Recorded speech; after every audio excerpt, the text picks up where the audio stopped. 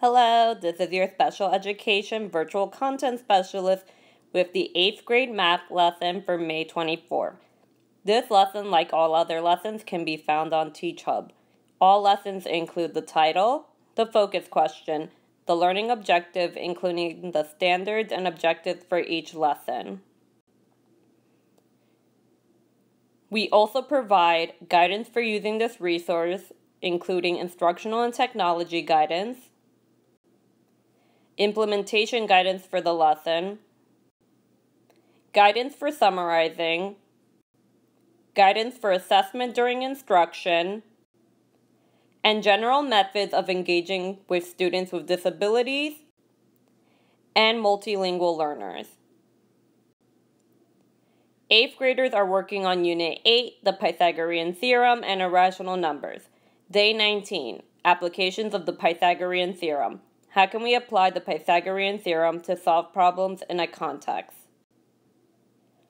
The introduction is going to have students estimate values of square roots, and students are going to explain their reasoning. So you're going to have students circle which number is going to be closest to the actual value of that number that is given. Additionally, to support students with disabilities, you can give them a sentence frame so that they can put which number they chose and explain why they chose it. For this first situation, square root of 24, strategies may vary, but students can choose 5 because the square root of 25 is 5 and 24 is very close to 25. For the square root of 7, students may say 7 is just a little over halfway between 2 squared and 3 squared, and that's why they would choose 2.5. For the square root of 42, students may say 42 is almost halfway between 6 squared and 7 squared, and that's why they would choose 6.5. For the square root of 10 plus the square root of 97, students might say the square root of 10 is a little more than 3 and the square root of 97 is a little bit less than 10.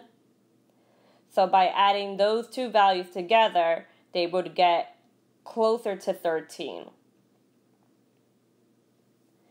As part of a synthesis for the introduction, you may ask students to share their strategies for each of the problems and record and display their responses for all to see. After each student's share, ask if their chosen estimate is more or less than the actual value of each expression. For the Explore, students are given the following situation. Mai and Tyler were standing at one corner of a large rectangular field and decided to race to the opposite corner. Since Mai had a bike and Tyler did not, they thought it would be a fairer race if Mai rode along the sidewalk that surrounds the field while Tyler ran the shorter distance directly across the field. The field is 100 meters long and 80 meters wide. Tyler can run at 5 meters per second, and Mai can ride her bike at around 7.5 meters per second. Before making any calculations, who do you think will win? By how much? Explain your thinking. To support students with disabilities, you can give them a checkbox of which student that they're going to think is win. You can also give them a sentence frame as shown here, so they can say, I chose blank because blank. At this point, it's not important that students get the correct answer because it is a guess based off of the information that's given. As part of their response, students may say, Mai is going faster, but she also has a longer distance to travel. So students might think that she might be fast enough to beat Tyler, even if she is going a little farther. Likewise, students might say Tyler might win because he has a shorter distance. On this slide, students are going to work to determine who will win. You can give students a sentence frame. Blank will win because blank. Additionally, to support students, the original slide did not give the context of the problem on this slide, so instead of having students go back and forth with the information, I provided the information that was pertinent to this situation on this slide as well. Students should say that Mai is going to win. Mai has 180 meters to travel, going 7.5 meters per second, which is going to take her 24 seconds, since 180 divided by 7.5 is 24.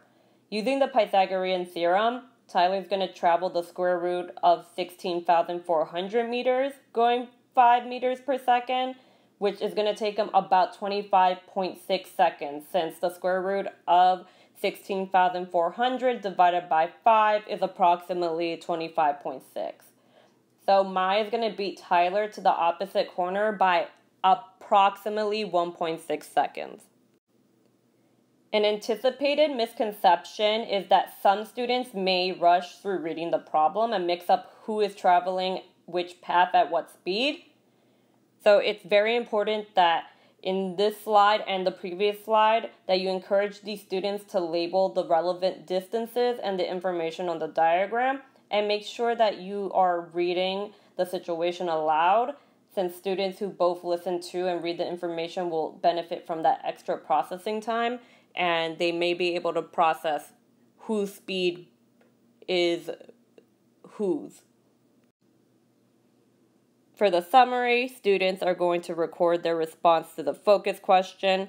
How can we apply the Pythagorean theorem to solve problems in a context? You can provide students with a sentence starter so they can focus on the content of their answer rather than the structure.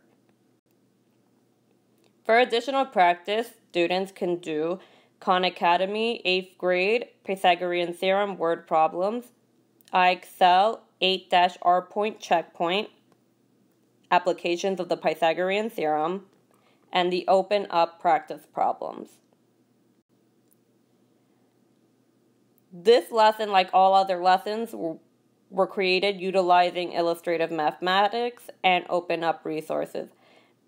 Please use these resources to support digital learning for your students. If you have any questions, feel free to ask your special education virtual content specialist. Thank you.